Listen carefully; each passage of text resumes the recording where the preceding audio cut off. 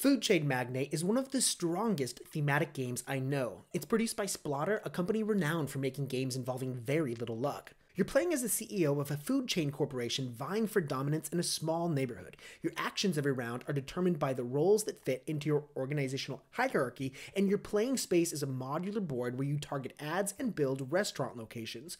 A neighborhood resident will visit your store if you can meet their demand and your location and price is better than any other restaurant. Every round, you collect income from the food you are able to sell and pay the salaries of your employees.